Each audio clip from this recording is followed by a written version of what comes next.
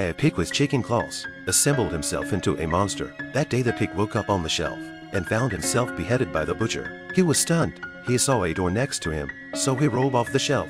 The butcher heard a noise, turned his head but didn't notice. He looked at the door in the distance but the pig couldn't get through. Suddenly, he saw a chicken's foot next to it. He lowered it up. He ran toward the gate. When he walked through the gate, he realized that inside was the butcher's pantry. Suddenly, the door slammed shut. He looked around at all the animal parts. He looked at his chicken feet. He had an idea. He pushed the limbs down. He put them together. A monster was born. As the butcher prepared to put the pork in, but just as he opened the pantry, a monster came out. The butcher sat her down in fear.